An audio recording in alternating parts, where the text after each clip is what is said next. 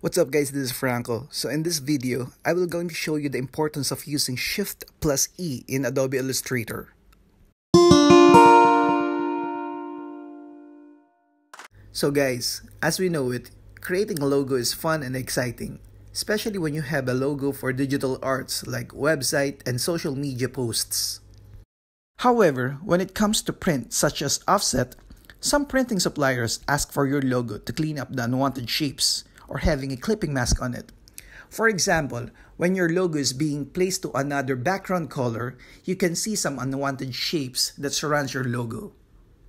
So let's start flattening. There are options for doing that. First option is, by selecting the logo, go to Object, then Flatten Transparency, go to Pathfinder, and click Divide. Then click on a shape that doesn't belong to your logo. Then go to Select, then Same, then Fill Color, then delete it. So if first option didn't fix the problem, here's the option 2.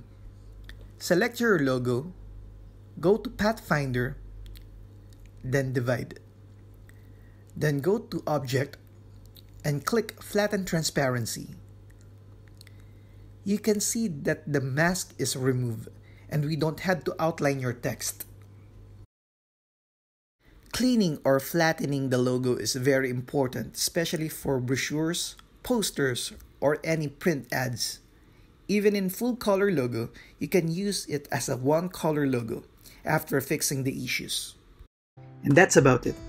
If you like this video, please hit like, subscribe, and click the bell notification for another design tutorials and tips here in Franco. You can also see more of my designs by clicking the link on the description below.